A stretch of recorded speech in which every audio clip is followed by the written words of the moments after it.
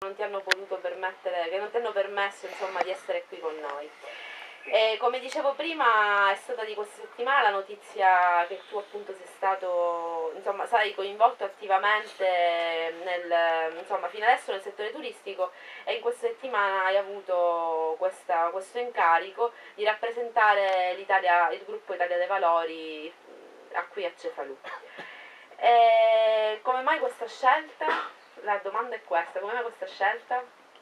Ma la scelta non è una scelta istantanea, proviene da un lungo lavoro fatto soprattutto di ragionamenti, di considerazioni sulla situazione cefaludese. Io soprattutto dove il mio interlocutore principale è stato Pippo Russo, col quale diciamo da un po' di tempo in cui abbiamo rinsaldato una vecchia amicizia formata già negli ambiti della sfera orlandiana, dell'attività politica svolta a Palermo. Ho capito. Quali sono insomma le tue aspettative? Cosa pensi insomma anche nel territorio di poter insomma anche coinvolgere altra gente?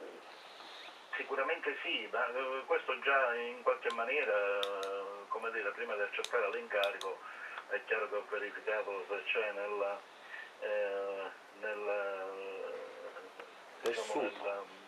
nell'ambito di Cefalù una possibilità di aggregare quantomeno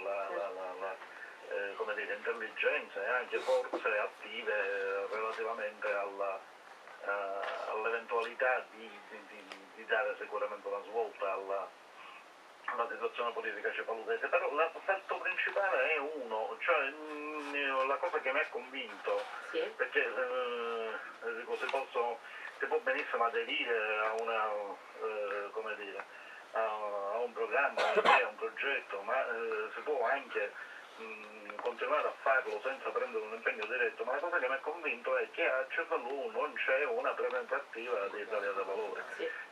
Questo a prescindere dalla mia capacità, dalla mia possibilità di interpretare questo ruolo, è sicuramente un fatto che andava colmato, perché infatti bisognava colmare. È una presenza significativa nel panorama, nel quadro politico sia italiano, e sempre più si sta sviluppando a livello regionale, e comunque fortemente presentato su Palermo. Sembrava un po' un paradosso che una realtà ricca, interessante come quella di Cefalù non annoverasse tale presenza, quindi sostanzialmente è questo.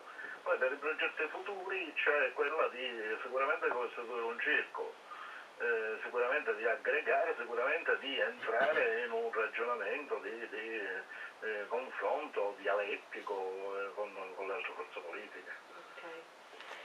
Va bene Salvatore, io ti saluto perché devo continuare, insomma, continuerò qui in trasmissione. Mi dispiace insomma che tu non sia presente, però insomma anche nelle prossime settimane, casomai, insomma, se hai la possibilità, insomma, a noi farebbe tantissimo piacere averti proprio qui La disponibilità senza una particolare attività, da parte mia, perché comunque sono temi che avremo tempo di affrontare e di trattare.